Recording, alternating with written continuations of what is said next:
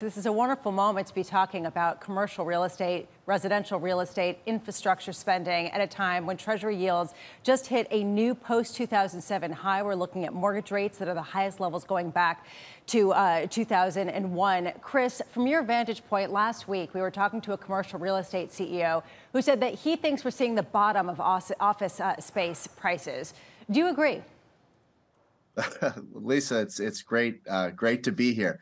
You know, that's a tough one. And again, for us and for our business, for 2 decades, we've focused on alternative real estate. So we've tended to stay away from the traditional sectors. And I think, with the office market, there's certainly going to be the have and the have-nots in that sector. But there is a lot of uncertainty. And I think that uncertainty has been fueling the demand in the alternative segments where we have, and others have focused around education, healthcare, student housing, senior housing, medical, where demand is consistent. And so that's, again, where we're seeing increased demand from investors from around the globe, given this uncertainty in a lot of the traditional real estate sectors. Well, before we get to some of those opportunities, I am curious from your vantage point whether there are actual markets in some of the more stressed areas. We talk about residential real estate and how the transaction volumes has fallen off a cliff, at least of existing homes. Yeah. Same with certain areas of the more stressed commercial real estate. Is this a broken market that we're looking at when we look at some of these sectors? I don't necessarily know if it's broken. I mean, if this is sort of the second black swan event we've been through the GFC. We saw a lot of challenges in traditional real estate. Traditional real estate is very much tied to what's going on in the overall economy. And again, that uncertainty creates a lot of discomfort as to where price discovery is, where your basis is. And again, I think that's fueling this interest and continued demand in the alternative segments, where demand is consistent throughout cycles. When you talk about some of the alternative areas, I wonder about some of the income drivers there, given the fact that people are finding, cash T-bills, giving them 5% and liking that. What kind of returns are you looking for? What kind of income are you looking for in some of the real estate properties that you're going after?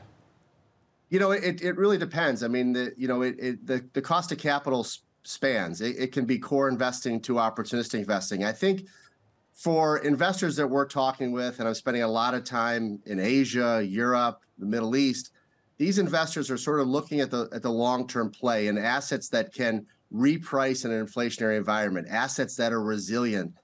It's really people thinking about where do they want to place capital over the next 5, 10, 15 years where you're going to see consistent demand. And the beauty of these alternative sectors is we can get stronger income returns than traditional real estate without the volatility. And so it's that risk-adjusted return that I think is driving so many interested parties into these asset classes. So are you looking at senior homes because we're all getting older, and student housing because we're all paying way too much for college, just saying personally? Well, it's interesting. I mean, you take those pieces. I mean, enrollments are up at universities. And again, you've got to focus on the right universities. We focus on the Power 5 universities. Enrollments are up. Supply is 50% of what it was at its peak levels. You think of senior housing. You've got 4 million people hitting the age of 80 by the end of this decade, and we're delivering 20 to 30% of the housing for that. So again, we continue to age. We continue to want to get educated. We're going to wake up in 3 to 5 years and wonder, where is that supply? So right now, that is why this is some of the best vintage year opportunities to invest in these asset classes, because demand is consistent and it's just difficult to finance projects. So supply is way off. You mentioned that you were traveling overseas, in particular in Asia, once a very fertile place for money going into the U.S. real estate market. Are there still as many interested investors in Asia looking to invest in U.S. real estate, albeit not perhaps commercial real estate tied to offices, but the kind of non-traditional assets you're talking about? I mean, we're seeing it, and, we're so fortunate. We opened an office in Tokyo. We now have an office in Seoul. So we're seeing a lot of demand from Asian investors wanting to invest in U.S. real estate, more particularly in these alternative asset classes that have really become institutionalized. So when you think of student, senior, medical office, life science, self-storage, data centers, those asset classes, we're seeing increased demand. I mean, it's a busy calendar for me, going over and meeting with all these groups, looking at how do you access these asset classes? Because that is the challenge. The fundamentals are there. We've seen the resilience through many cycles now, but it is very hard to access these asset classes. They're very fragmented. So I think a lot of investors see the benefits, but are wondering, how do we actually get exposure to these asset classes? What are they taking money away from to put it into some of what you're talking about? Well, I think, you're seeing the allocations to real assets increase. I mean, a lot of the investors that we're talking to are starting to increase their allocations to real assets. So they're going from 5-7% to potentially 10, 12, 15%. So I think they're taking it from other asset classes, potentially equities where there's more volatility. So I think it's that safety, that resilience.